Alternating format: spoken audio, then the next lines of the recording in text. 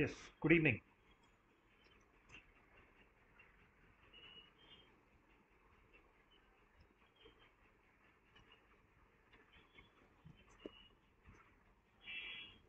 Yes, I am assuming I am clearly visible and I'm also assuming that I'm clearly audible.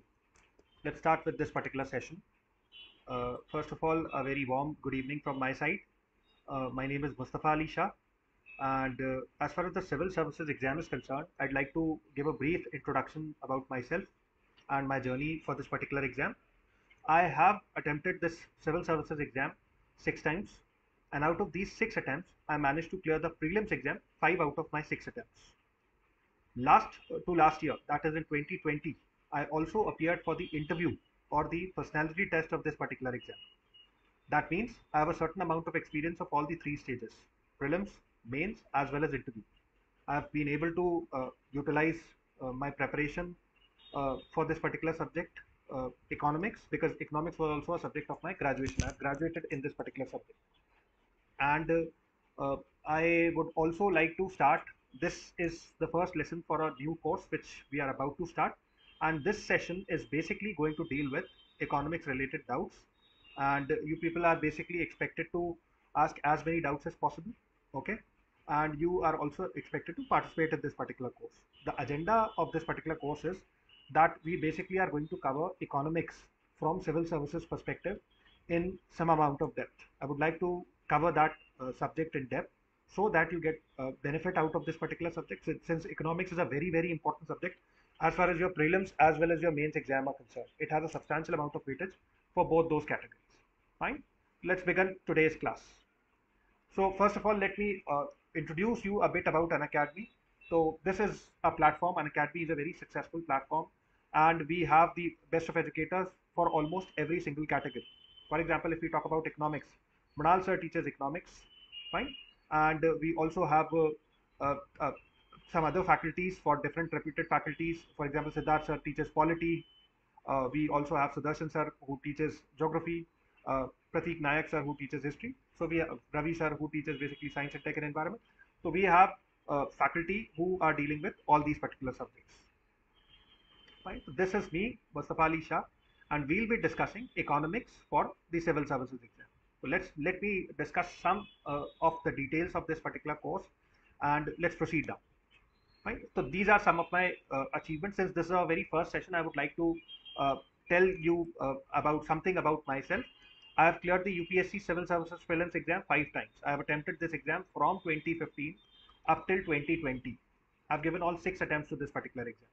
And out of these 6 attempts, I managed to clear the prelims 5 out of 6 attempts. That's the number of times I have cleared the prelims exam. I have also appeared for the interview, civil services interview, the prestigious civil services interview in 2020, and I have also qualified the NET exam, UGC NET with JRF, with history. History was my subject while qualifying this particular exam. Fine. So I hope this is my details are quite clear. And now let's discuss some issues related to this particular thing, the community thing. So at Unacademy, I also have a community from which you can basically follow from. And I'm also enclosing the link to this particular community. You can go out there and check my community as well. I post regularly related to doubts on economics or whatever I feel is important for civil services. I frequently post on the community channel as well. Now let's discuss what this Unacademy mains mentorship program is, because this is the latest value offering which Unacademy has been providing. Fine. So what this program entails, it basically is 1 month extension of for plus subscribers. Whoever has enrolled in qualified the prelims exam and is about to appear for the mains exam can have a 1 month extension of their plus subscriptions. In this particular course, we'll have live mentorship with educators, and we also have a dedicated answer writing program. So you people are expected to enroll in this particular program if you want. Question is, why Unacademy? There are numerous reasons why Unacademy is probably the best platform which you should be looking forward to. Answer is, we have the widest choice of educators. The courses are really flexible. You can watch any number of courses any number of times as per your convenience. For example, if you are available, say from 8 to 10 in the evening, that's when you can watch your courses. There's no restriction of watching only live courses. You have unlimited views. We have dedicated doubt solving sessions, right? I, for myself, take economics related doubt solving courses on the Plus platform, right? So you can also avail this particular thing as well, doubt solving. We also give printed comprehensive notes. The preparation is end to end, right from prelims up till the interview stage. You'll get a very holistic preparation. There's live mentorship, and there is also a very important feature called daily answer writing practice for the mains exam. So this is the offering from Unacademy. Now the next question which comes is when basically you can go for this iconic bonanza. You basically have we have a separate offering called iconic apart from plus, which exclusively caters to the civil services exam. You will get all the plus benefits. Apart from that, we have three other features. That is one-on-one live mentorship. You will get a mentor for yourself, who to whom you will be accountable to. We'll also have daily answer writing practice and 24/7 doubt rooms. That is, you can ask as many doubts as possible from our educators related to your curriculum. So this is the mains test series program, the optional test series program, which the details of which are clearly legible to you, and I hope you'll be able to easily access them. Also, one more important offering from Unacademy is Mega Combat, which we usually take on Sundays, 11 p.m. Okay, so this is a very peculiar feature of Unacademy, wherein you'll get 50 questions to solve in 60 minutes. This is a gamified version, a gamified live scholarship test, in which you'll get uh, these are the offerings which you basically are going to get. And the best part about participating in the combat is you get to know as to what your opponents are doing, right? Since it's a live test, your opponents are participating, and if you score well, that means things are going well for you. So that's the beauty of this particular test. I would recommend you all, and this is a free for all test. Everybody can participate in combat. Just make sure that every Sunday from 11 p.m. you participate in this particular test, Unacademy combat test. Fine. So let me come to the next slide now. Unacademy subscriptions. What sort of subscriptions do we provide? Here is the list of the subscriptions which you can choose for yourself, and whichever subscription you feel like going for, you can access this particular. Fine. Similarly, the same goes for the plus subscriptions as well. We have a wide variety of plus subscriptions along with iconic. Fine. So let's start. Now let's come to the chapter as to why to study economics. What is the utility of economics? Fine. So let me discuss economics as a subject first, because it is a very important subject. You have to read it in utmost amount of depth. Why do people read economics as a subject? Why do civil services aspirants have to go through this particular subject? That's a question that comes to a lot of people, because economics as a subject has a huge weightage both in the prelims exam as well as the mains exam, as well as the current affairs, as well as the interview stage. Every single way you'll have to read economics quite in depth, right? So why do we have to read this particular subject in depth? Answer is economics has a lot to do with the daily activities which are going on.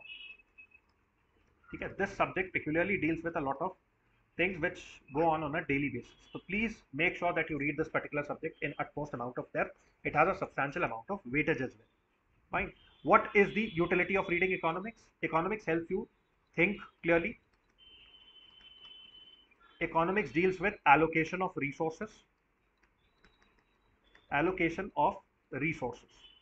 We want to cover these things tomorrow as well in our course, when we basically discuss the structure of everything.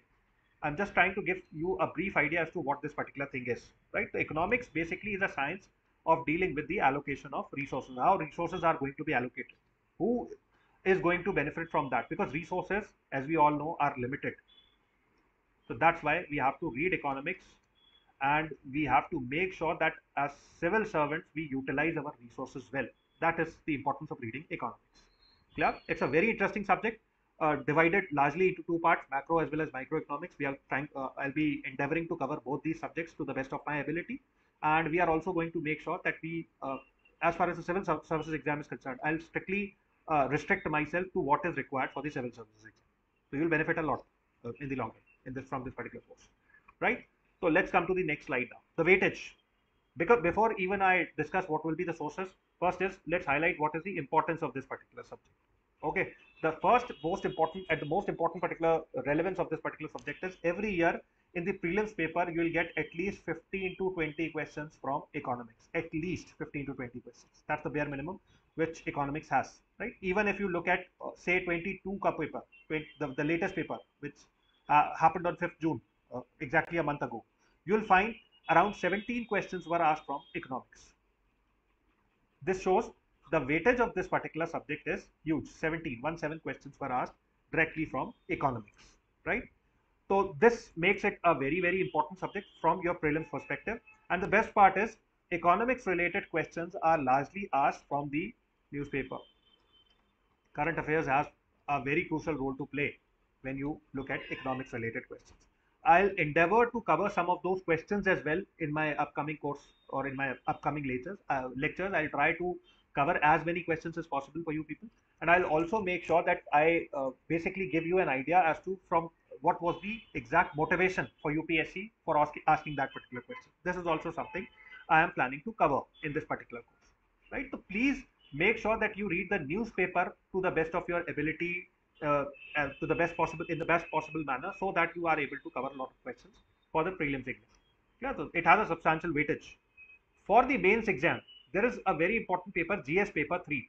GS paper 3 is considered to be the most dynamic of all papers. Of all the GS papers, 3 is the most dynamic.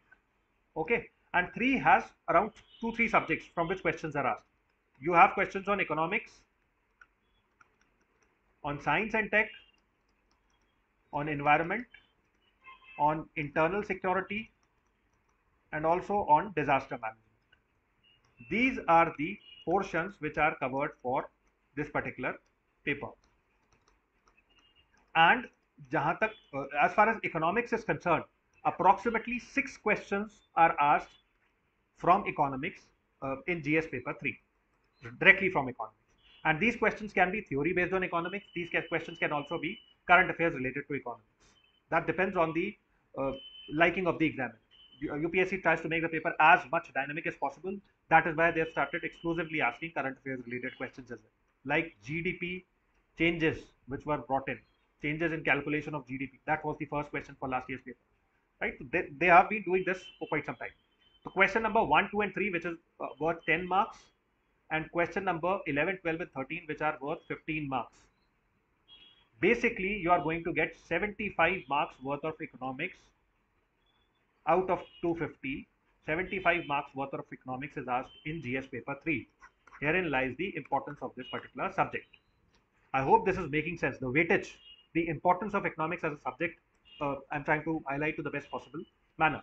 Also, when you're going to attempt essay, it's not like the relevance of economics lies solely in GS paper 3. It is also a very important subject as far as your essays are concerned. They are going to ask a lot of themes from economics related to essays. For example, it has been said that UPSC has started asking a lot of questions on or from say philosophical issues. Philosophy has become a very crucial area, a very core area of UPSC as far as some of those issues are concerned.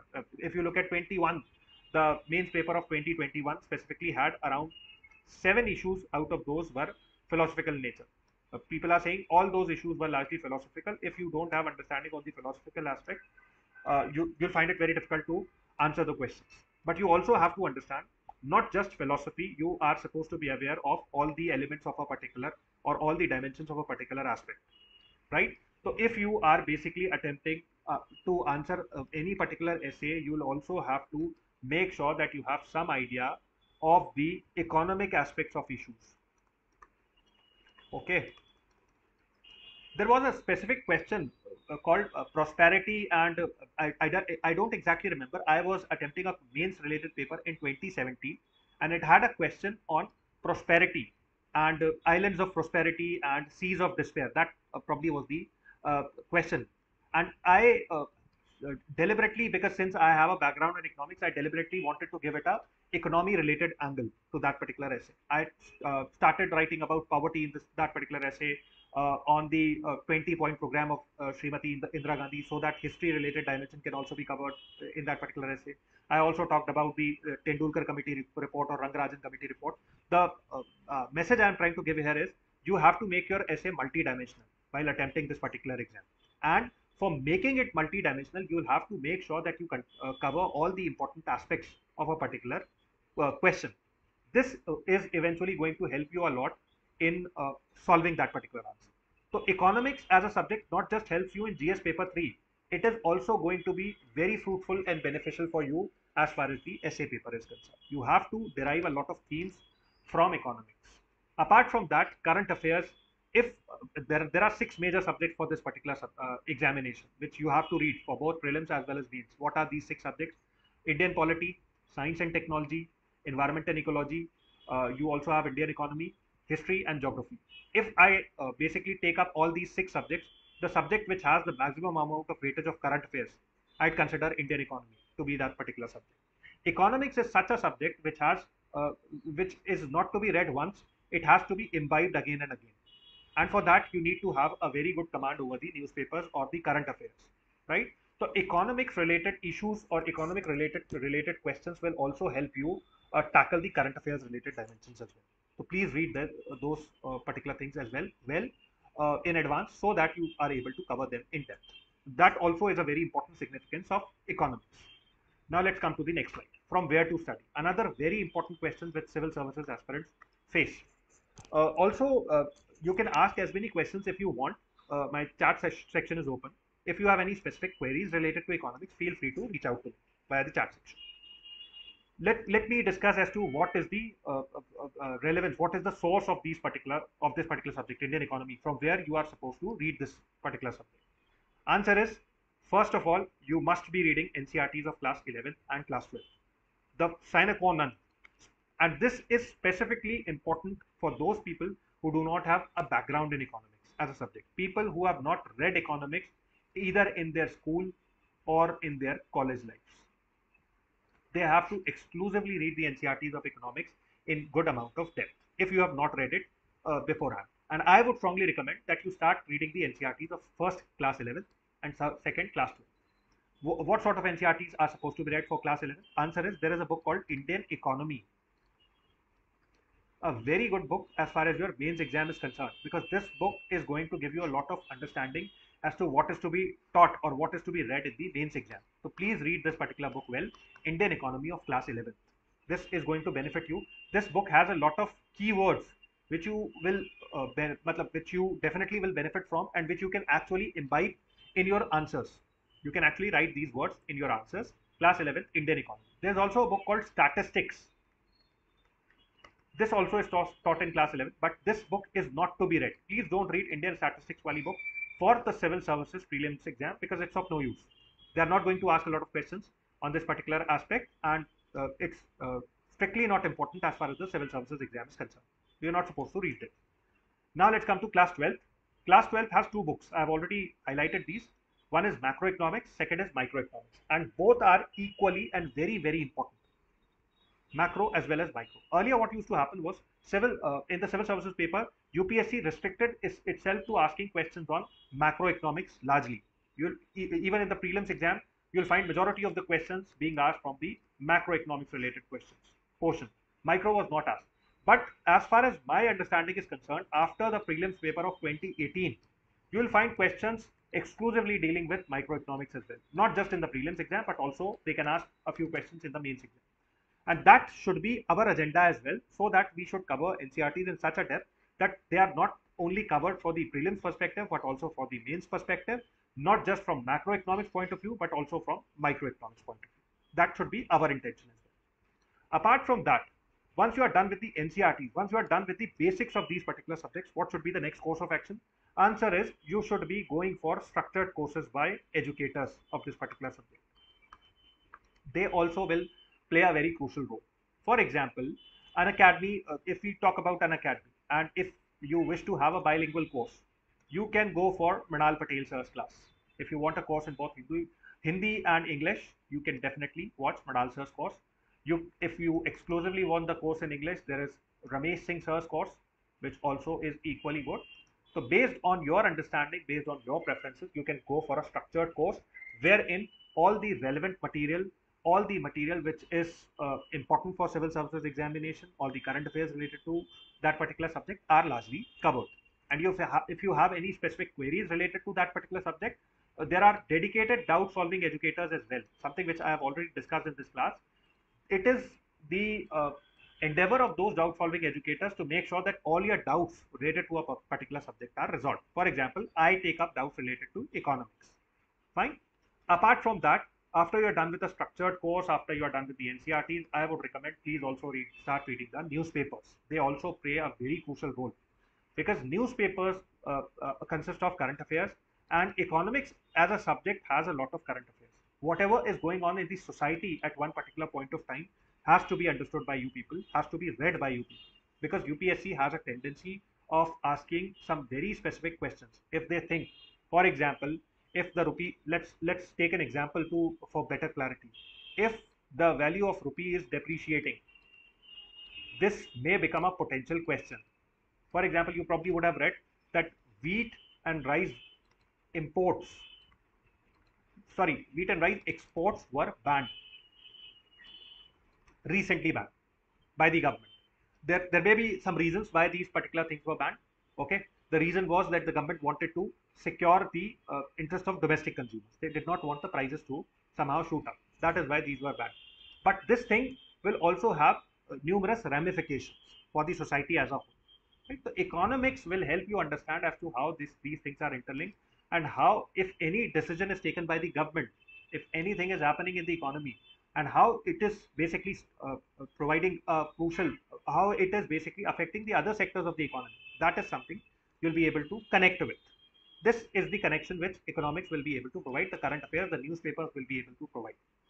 Apart from this, if you wish to supplement your sources of current affairs and the newspaper, you can also read a well-structured magazine for this particular subject, right? And a magazine, a good magazine, will help you basically understand the nuances of this particular subject, and this will also help you gain some good fodder points for your mains exam. Fodder points for mains. So that's the intention of reading a particular magazine. Although I am of the opinion that a magazine should always be optional. If you are very well versed with the newspaper, if you are very religious as far as the newspaper studies are concerned, I am of the opinion that magazines can be entirely skipped. But if you are not very regular with newspapers, then you should definitely go for a reading of magazines. Any good magazine for economics related content. So this is where your content should be coming from. I hope up till now the situation is quite clear. Every question is comprehensively resolved. Now let's come to how to approach this particular subject, how to study this particular subject. Another important question which a lot of aspirants might be having. How should I basically structure my courses? How should I read this particular subject? First is, I would strongly recommend that read NCRTs for basic understanding. Start reading the NCRTs right away if you have started. And I am assuming that you have started this particular subject right away. It's not like you're reading this particular subject for quite some time. I am of the opinion that you have recently started your preparation and you are reading these things for the first time. For that particular aspect, try reading the NCRTs first so that you have at least some amount of idea or understanding as to what is there in the subject. Okay, you can also refer to basically the important keywords which are there in UPSC syllabus. Understand one thing, UPSC as far as the GS syllabus is concerned, the syllabus of GS is very tentative in nature. Okay, they have not indicative in nature. They have not gone into a large amount of depth to explain as to what they are going to ask. Fine. So they the language of the syllabus as far as the prelims is concerned, specifically for the prelims exam, it's very crisp to say the least. And sometimes the problem is we are not able to understand as to what are the requirements, from where these things are to be read, in what amount of depth these things are to be read. That is something which a lot many of you might find difficult to cope up with. I would be of the recommendation that try to find a very detailed syllabus of economics. Say economics is the subject you are reading. Try finding a detailed syllabus with all the necessary keywords of that particular subject, so that after you start reading those particular words, because you will have to find meanings of those particular words, you also have to read those words in ample amount of depth, you have to connect those words with the current affairs. That is a task which somehow is quite cumbersome, and that is going to somehow need some time as well. So I would strongly recommend or suggest that you read NCRTs for a basic understanding of the issues, right? That is going to serve you well. You can also basically, apart after you are done with the NCRTs, refer to standard books for depth and command, because civil services exam, although it's an exam for generalists, the kind of questions which are being asked, especially in the prelims exam, they are of a high order. The questions which are being asked are of a very high order, and they somehow want you to specialize on this particular subject. They don't want you to remain a generalist. They want you to specialize on this particular subject. And for specialization, I am of the opinion that apart from NCRTs, you should be referring to a standard book as well, if that's what you feel like. If you think just by reading the NCRTs you haven't had the requisite amount of depth, you should definitely go for a standard book. What sort of standard books are those? There is a very popular book by Ramesh Singh sir. The name of this particular book is Indian Economy by Ramesh Singh sir.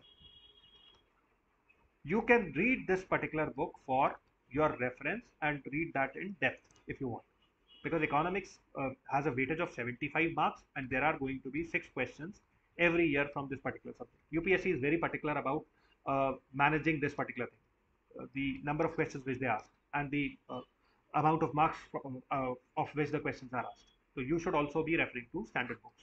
Apart from that, be regular after you're done with your readings. But this is something you should be doing right away from the first day itself. Be very regular with the newspapers and the current affairs, right? Because this subject is a very dynamic subject. Economics for once is a very dynamic subject. This is not like history in which all you have to do is read your notes and revise your notes multiple times and be done with it. That's not a criteria we keep for economics as well. Herein, you will have to have a very strong amount of depth as to what you read, and you will have to always update your notes. That also is a very important criteria. Regular updation of notes has to be done. Fine. After you're done with this, you should also, towards the later part of your preparation, look for previous year question papers. You have to be very, very good with the previous year question papers. I would recommend that people who are appearing for 23 or say 24, they should start reading papers, especially after 2015. At least 6-7 years of question papers need to be known to you, and you should by heart the content of those question papers. The questions should be very familiar to you, because UPSC might not exactly repeat those questions again, but UPSC has a tendency of repeating the themes which they had asked in the previous year papers. This is something you'll find when you delve deeper into the art of previous year paper reading. You'll find that a lot of questions which UPSC has asked, some of those themes might get repeated in some or the other form. So if you have a good command over the previous year question papers, this is going to benefit you in the future papers. Trend, you will be able to understand the trend as to what is something which has caught the attention, caught the eye of UPSC, what is something which UPSC is interested in asking, and you'll also get some idea as to what you should be reading for that particular subject. That is the intention of reading the previous year question papers. Apart from that, last but not the least, you should also be practicing both prelims and mains related mocks. Another very important thing which you should be most certainly doing. Practice as many prelims and mains related mocks as possible. How this will help you? Look, the civil services exam is not just an exam of your knowledge, it is also an exam of how much you can retain information. And retention needs a lot of practice and exercise. That is why I would strongly recommend that prelims and mains related mocks, after you're done with your understanding, you've made a substantial amount of understanding, your basics are clear, you are well versed with the current affairs, start solving as many questions related to the prelims exam and the mains exam as possible. They are going to help you. Fine. So this is how you are going to structure your studies and read things. Now, so that's it for today's lecture. This was a brief idea, a brief introduction as to what is to be read. Also understand that we are launching an optional related carnival at Unacademy, wherein we'll have specific educators for all the specific subjects. We have educators for geography, for history, for sociology, anthropology, agriculture, public administration, maths, PSI. And since these are whatever is maybe your optional, you are supposed to basically start away with these particular optionals from these particular reputed faculties. You can read and have a strong amount of command on your subject. And we also have comprehensive prelims campaigns integrated batches which have already started from 29th of June. So you can avail the important lectures from here. So this is something from my side. What I would recommend is from this course is usually going to happen every alternate day. And in the next class, I'll be starting with the basics of macroeconomics. I'll start with the very basic things because I am of the opinion that this course should be referred by those who basically are starting this particular subject, who basically are starting economics as a subject from the very beginning. That is why I will try to make sure so as to complete all the important topics, important issues which are there in NCRT. That would be my first agenda. After I am done with those things, I'll be starting with some specific current affairs related details as well. And looking forward to seeing you all in that particular course. And I hope this will be an interactive session for you.